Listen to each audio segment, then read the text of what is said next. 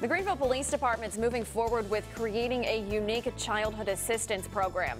The goal is to help children who are victims or witness violence. WNCT's Jessica Jewell is looking into the program and joins us now with details. Jessica. Maria, when crime happens in our community, police typically concentrate on the offenders, but now GPD wants to start helping kids left in the aftermath. It's a unique childhood response initiative GPD is hoping to develop based on a Greensboro model. The idea is to create a childhood advocate to specifically identify children who witness crime, then connect with the community resources for help like mental health services or school programs like tutoring.